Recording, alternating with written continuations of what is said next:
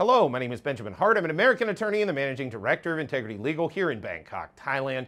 As the title of this video suggests, we're discussing 90-day reporting in connection with the destination Thailand visas. As we've discussed in other videos, there's still a bit of uncertainty out there about the DTV. Let's be clear, we're still working through it ourselves. I've got a few cases that we've started working on cases for people here in the office. We're getting a better idea of how the process works as time goes on. I'm not intentionally trying to hold back information, but I don't like to come out and say something is one way or works one way until we actually see it work out.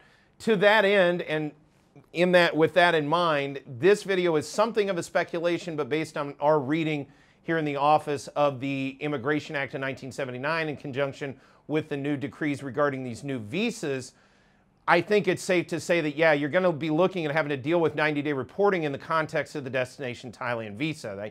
Unless I'm reading the Immigration Act wrong, anybody that's not a permanent resident in Thailand or a Thai national has to deal with 90-day reporting regardless of their visa category. So we're basically going to be dealing with that when folks are coming into Thailand on these 6-month intervals utilizing the destination Thailand visa. For those who are unaware, if you stay more than 90 days here in the Kingdom of Thailand, you need to file what's called a 90-day report in order to update immigration as to your whereabouts here in the Kingdom.